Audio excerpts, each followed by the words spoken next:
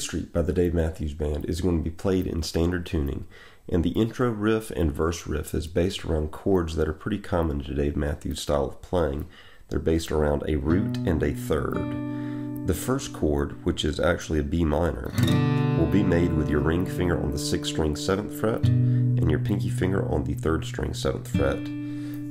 Your ring finger should be blocking out the 5th string, but the 4th string will be ringing open. You'll strum from the 6th string to the 3rd string.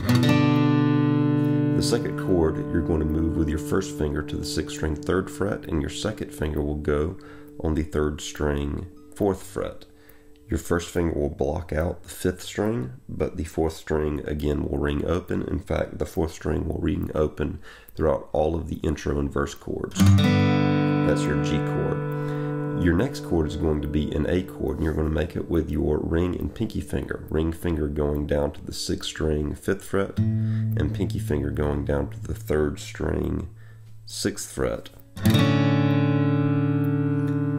So we've got B minor, G, A, and then the 4th chord is going to be an F sharp minor. The way that you make that chord is your first finger will go to the 6th string 2nd fret, and your second finger will go to the 3rd string 2nd fret. 5th string still getting blocked out like in every other chord here, and 4th string being left open. And then you'll go back to the G chord by moving your first finger up 1 fret and your second finger up 2 frets, so that your first finger is on the 6th string 3rd fret and second finger on the 4th string 4th fret. G chord, back to the A chord, then back to the F sharp minor chord, and then you slide all the way back up to the B minor chord and repeat B minor, G, A, F sharp, G, A, F sharp, G. I think I left out the G the last time, so after the F sharp, it returns back to the G by moving with your ring finger to the 6th string 3rd fret and pinky finger to the 3rd string 4th fret. And then take this shape and pull it all the way up to the B minor, so that your ring and pinky fingers now are on the 7th fret of string 6 and 3 respectively, and repeat.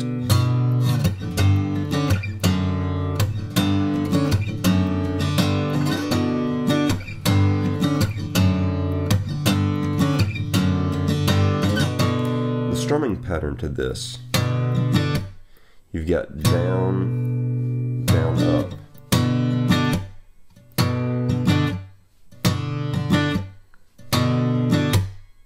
And then down, down, down, down, down, down, down, and down, down, up, down, down, down.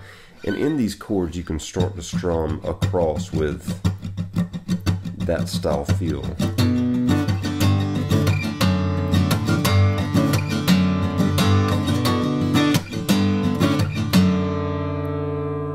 Whenever we get to the chorus, we've got a change of chords. It goes to a B minor again, but this time the B minor is being played as a bar chord, or almost a bar chord. You put your first finger on the 5th string 2nd fret, your ring finger goes to the 4th string 4th fret, your pinky finger goes to the 3rd string 4th fret, and your second finger lands on the 2nd string 3rd fret. You'll strum from the 5th string to the 2nd string.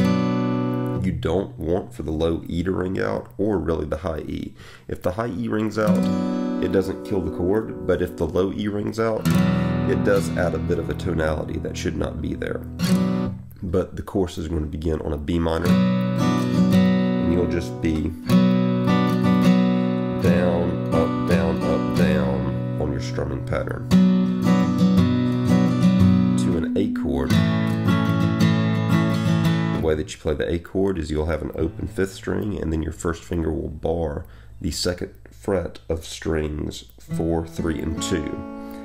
Your first string will be left out altogether, your 6th string will be left out altogether. Then you go to a D chord, standard D chord. Put your first finger on the 2nd string put your first finger on the 3rd string 2nd fret, ring finger on the 2nd string 3rd fret, second finger on the 1st string 2nd fret, and then sometimes the thumb reaches around and grabs the 6th string 2nd fret, and then it goes to a G major chord.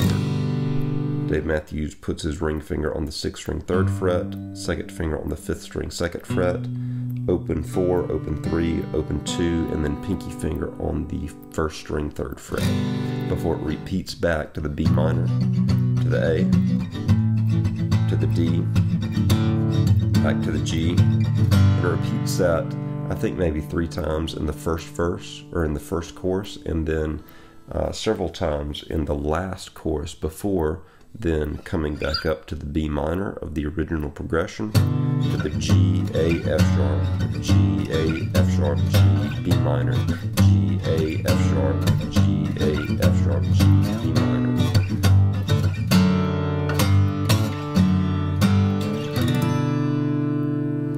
Those are the chords and movements to Gray Street by the Dave Matthews Band. Hopefully this gives you an idea of how to approach the song.